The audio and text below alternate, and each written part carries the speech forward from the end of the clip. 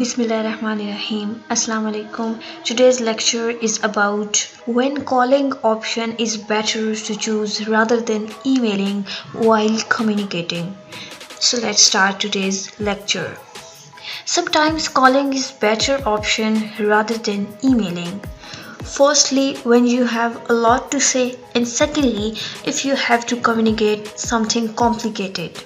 जब आपके पास कहने के लिए बहुत कुछ हो या फिर जब आपने कुछ कॉम्प्लिकेटेड कम्युनिकेट करना हो then it's better to choose calling option rather than emailing because it will saves your time and you can better convey on call whatever you want to communicate.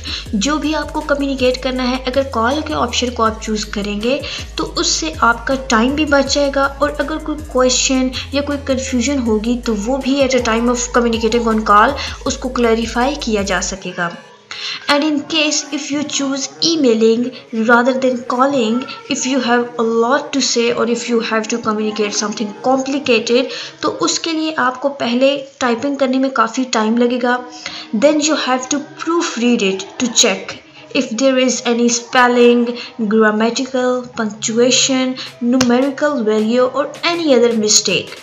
और इसके बाद भी अगर कोई मिस्टेक रह जाती है और रिसीवर के माइंड में अगर कोई क्वेश्चन है या कोई कन्फ्यूजन क्रिएट हो जाती है तो दोबारा से उन सारी चीज़ों को रिस्पॉन्ड करना it will be a long process and it takes more time.